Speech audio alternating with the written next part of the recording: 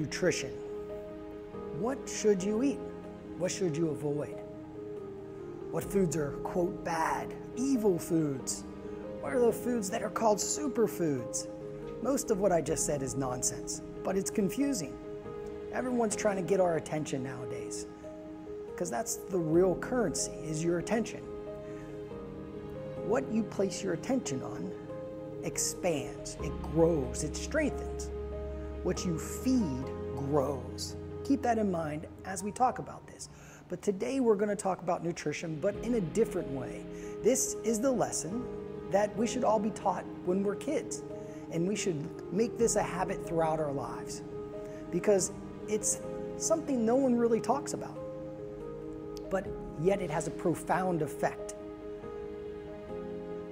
And so today, I'm going to share a story with you to illustrate what this is and how I really learned it, so that you have that experience. And then I'm going to walk you through why it works, what's the science of it, very briefly. I won't get boring or anything. It will be very exciting. And then the final part, I'm going to teach you the framework to do it yourself. And it's just a little thing you do before you eat that improves your body's ability to absorb, extract the nutrients, and to assimilate them so you can utilize them.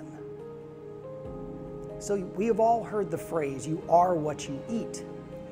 And I believe that for a long time, because it's true. Your body's constantly breaking down, it's being rebuilt. It's being rebuilt with what you're consuming. But there's something else. And I learned this from the father of functional medicine, Dr. Jeffrey Bland, many years ago. And he says, you are not what you eat, you are what your body can absorb and utilize. And that really got me thinking. And there's a series of situations, I would say, where I had clients that were struggling, and they appeared to be doing everything right, like eating the right amounts of food, the right types of foods, the timing of it. They were consistent, and I believed they were doing it, but their body just was not responding. But these people also had something else in common. They were high achievers. They put a lot of pressure on themselves. They were very hard on themselves.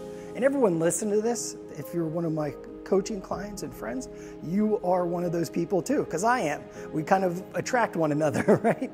And so the way I really discovered this was I was teaching a second grade class just to give back. I was in my early 20s, and I would go into the second grade, and usually it was before lunch. Then something changed with the schedule, and I started coming after lunch, around 2 p.m. And there was a very different group of people in there. Those kids were not the same kids. Something happened in that time between 11 and 2. And the teacher, I still remember her quite clearly, and I remember her telling me that this is just the way it is. It's always been this way. And when she taught other grades, that was similar too.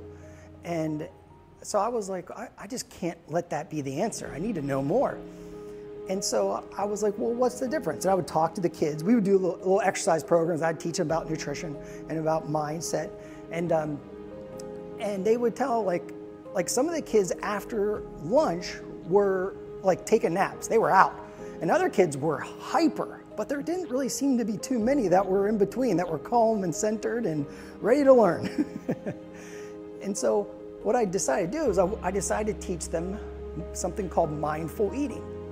Now, mindful eating, there's books written about this and so forth, but there's no reason to really read a book, because I'm going to tell you everything it says. It's very simple, because you're the type of person that learns, right? You're the type of person that understands meditation. You're the type of person who understands that breath matters. And all these little things really define our experience and the results in our life. And so since you're aware of those, I can teach it very quickly. So I taught these kids, hey, before you eat, don't be in a rush, because they were all racing to get in the line to get their food. And they were racing to get a seat. They wanted to sit in a certain spot. And then they were racing to do all these things. So they were in a very hurried state. And then they only had so much time to eat before they had to go to the next class. And so these kids were stressed. They were afraid they weren't going to get food. That's what they told me. They're like, yeah, if I go to the bathroom first, then I won't be in line in time. And if I'm not in line in time, I won't get the food that I want. And the chicken nuggets will be out and the pizza will be out. And then I'll have to eat this roast beef or whatever it is. You know, it's like this funny stories. It still makes me laugh. And so they're eating this place of stress, of fear. And that's what most people do.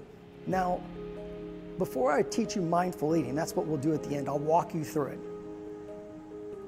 You have to understand the physiology of stress or the physiology of fear. You see, humans have a prefrontal cortex, the part of our brain where we can imagine, we can create things. So we can go in and create a blueprint for a goal. Like say you want to paint a room in your house. You can kind of envision the colors on the walls, right? Or you're going to think about anything you want to create. Maybe if you want to change your body, you want to get leaner, you first need to be able to envision yourself, to have that mental picture of what you're going to look like, what you're going to feel like, what you're going to be able to do, how life will be different, how you'll feel more confident, more certain, if you will, right? But we have that part of the brain where other animals do not. And so here's the thing, though. It's a double-edged sword. If you don't take command of it, it goes on default. And the default is that of safety, security, of fear. Because if you're fearful, you won't do dumb things, but you also won't make any progress because you're too afraid to go for it. And so this is what happens. If we imagine something happened, say something happened 10 years ago, you were in a car accident or you fell or something like that, and it was very stressful, very painful, and it made your life miserable for a period of time, right? And just imagine that. You don't have to if you don't want to, but just play with me for a second. Our imagination will create the same biochemical response, the same hormonal cascading effect as if it just happened again. That's what a trauma loop is. You keep replaying the same pattern again and again and again. But since the brain doesn't know the difference between something imagined and something real, it will have the same biochemical response. And when we're in fear, we're not designed to be in fear. We're not designed to live in stress chronically all the time. We're designed to get to safety, to deal with it. So let me give you an example of in the animal kingdom. Let's say you have a zebra, and the zebra's hanging out on the savannah, eating some fresh grass, living the life. What's happening? Well, what's happening is this zebra is calm. It's centered. It's not in fear. It's not in stress. And so what's happening is all the blood flow is going to the digestive tract and the organs. The body's producing hormones that are regenerative, that rebuild the body. So it's in this super healing state, we could call it. But as cells break down, they're being replaced. Now, all of a sudden, the zebra catches a scent of something. Ears go forward, hear something. And then in the distance, coming very quickly, dust. And they can see in the dust a pride of lions bearing down, full speed. All of a sudden, in a moment, all the five senses, woof, take that information, run it through a part of the brain called the amygdala, and it says, this is a threat. Code red, blood flow, no longer by the digestive tract and the organs. It is shunted to the extremities, to the legs in this case, so they can fight or flight. They're lions. So you flight, they're running. So all their resources are redirected from healing and rebuilding and rejuvenating to survival. And so all that blood flow is going to the muscles now, so you can get the heck out of there. Hormones, now stress hormones are being produced. Epinephrine, noradrenaline, cortisol. And then let's say, lucky day, zebra gets away, awesome.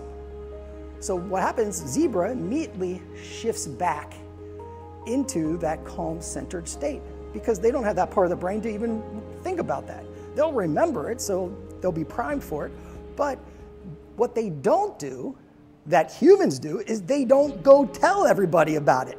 They don't keep telling the story again and again and again and reliving it. And that, we got to admit, as humans, we do that. People post it on social media, like every problem they have, every dramatic, they're creating all this drama, and drama is just a fancy word for stress, and stress is just another fancy word for fear. So you have two types of emotions. That's it. If you want to categorize them simply. You have love-based emotions. Love-based emotions regenerate your body.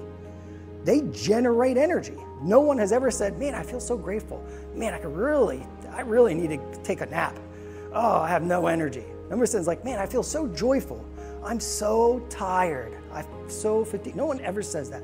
Because when you're in love-based emotional states, you literally generate energy.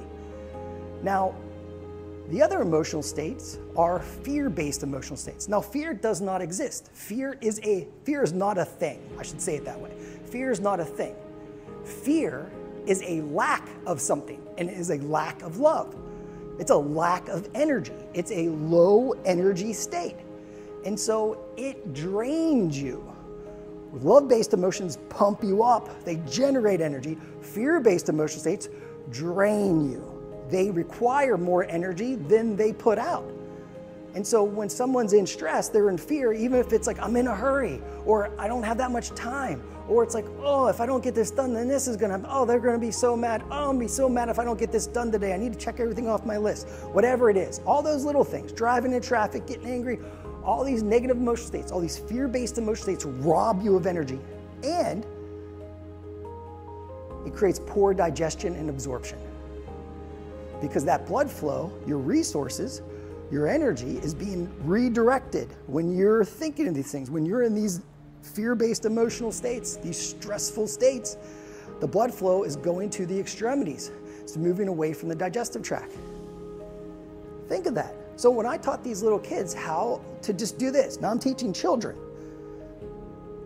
which was way easier than adults, by the way. They would appreciate that they didn't have to do math. So they were really excited I was there. And so this is all I told them. I said, hey, before you eat, get your food. You can rush up there if you want, but when you sit down, just take a moment and breathe. Close your eyes. When you close your eyes, less information comes in, so you can calm down faster. That's the reason for that. And then put your hands on your tummy and let your belly get big. Then exhale and let your belly get small. So your belly's going out, belly's going in. That's how we're designed to breathe, to calm the body. If you ever watch a baby breathe, their chest and their torso, like their collarbone, it doesn't move when they breathe. They haven't learned to suck in their gut yet. That's an adult thing. So their belly is the only thing that moves. And so what happens when you do belly breathing or deep diaphragmatic breathing, you have calming receptors in the lower lobes of the lungs, which is emphasized when you breathe with your belly.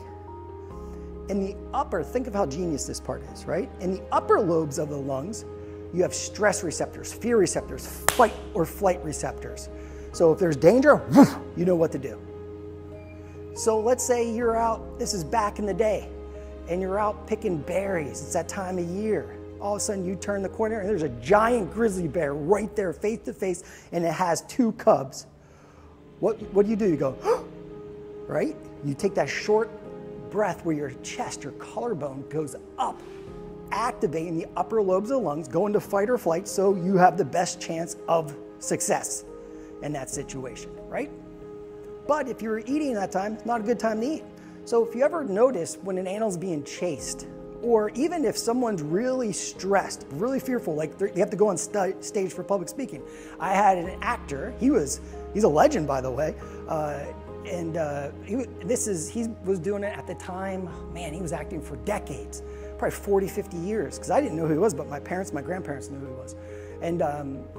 And he would throw up right before he went on stage every time because he was so nervous. He would get in such fear, and he would say, like, oh, what if I mess up? What if I forget my lines? Oh, what if I'm just not there? What if it's not my best performance ever? Those are not great questions to ask.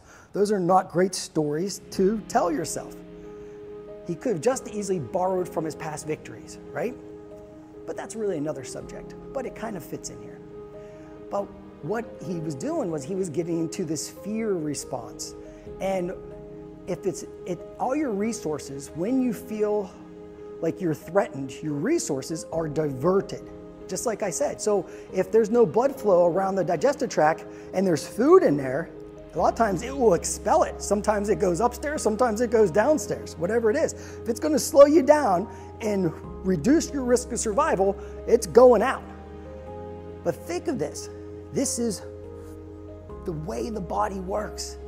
And so we can use this for good, for our benefit.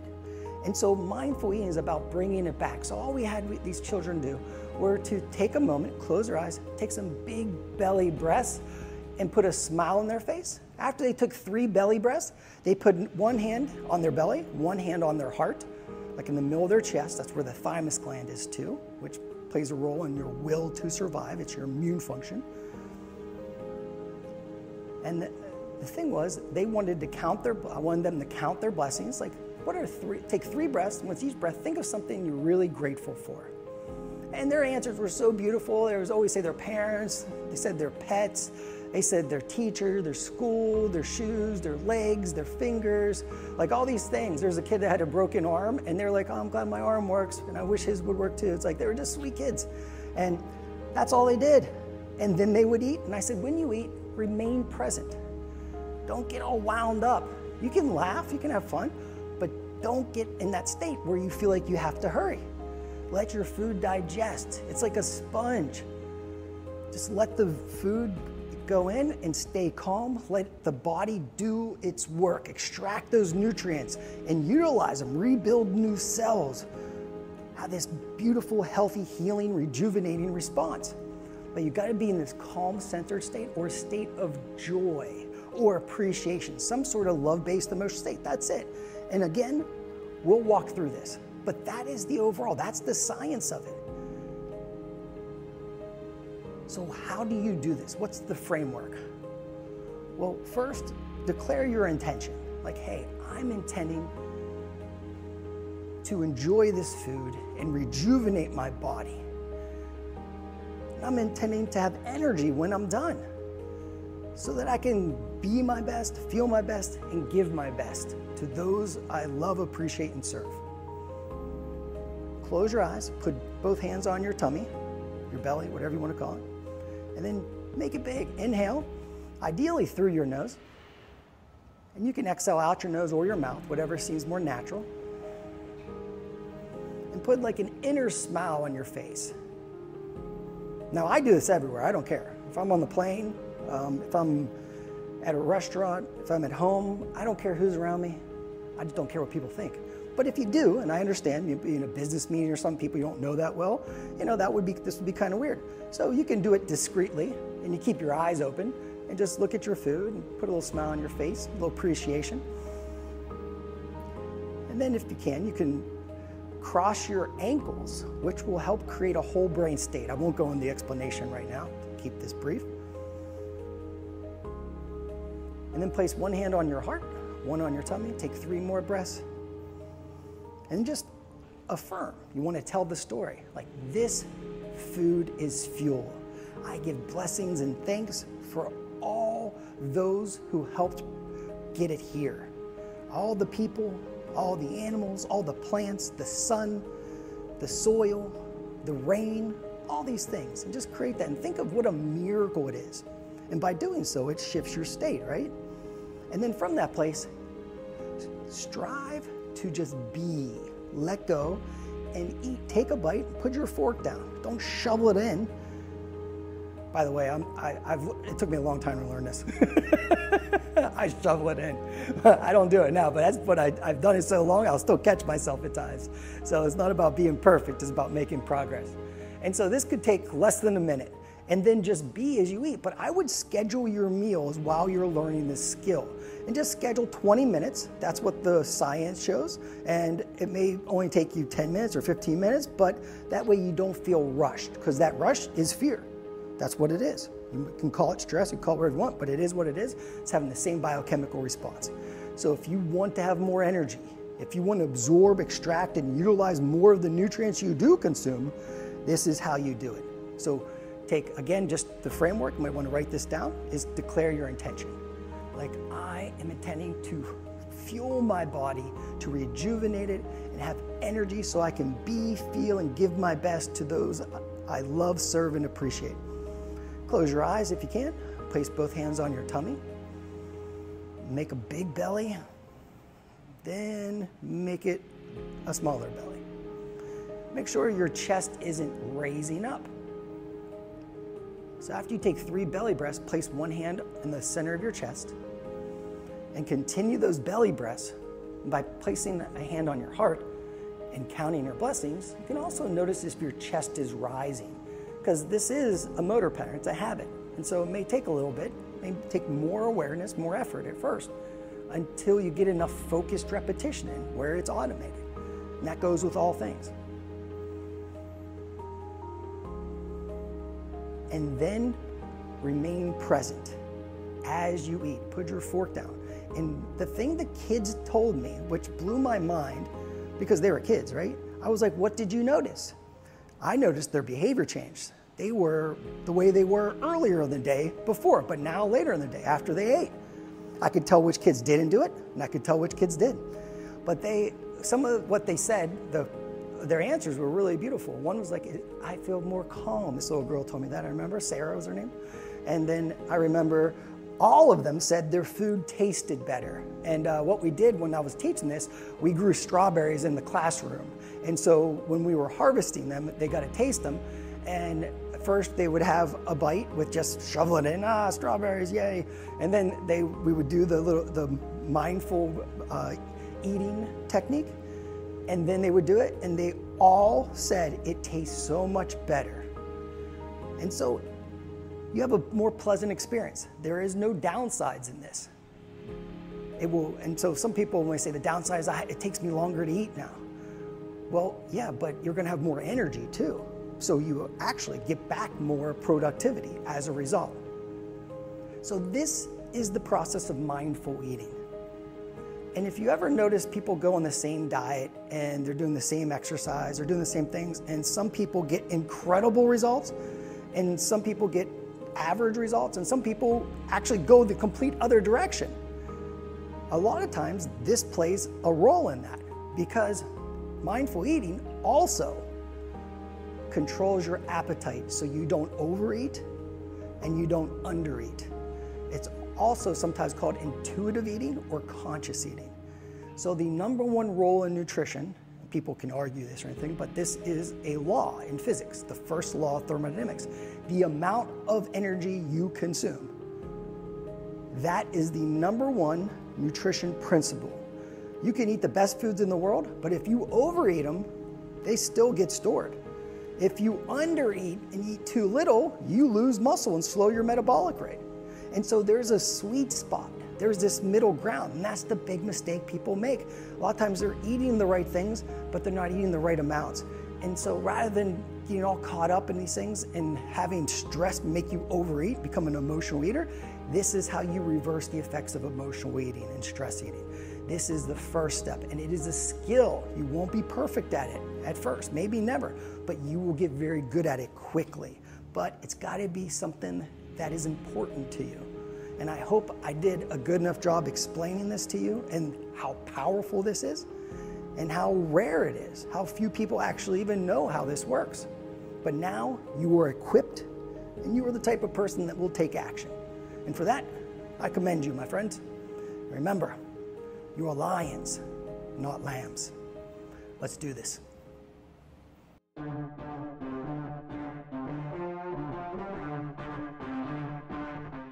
You tap into the real you, but you have to retrain yourself. The way you retrain yourself is you wake your ass up in the morning and you say, I am here for a reason and a purpose, and it's bigger than my moods. It's bigger than the difficulties of the day.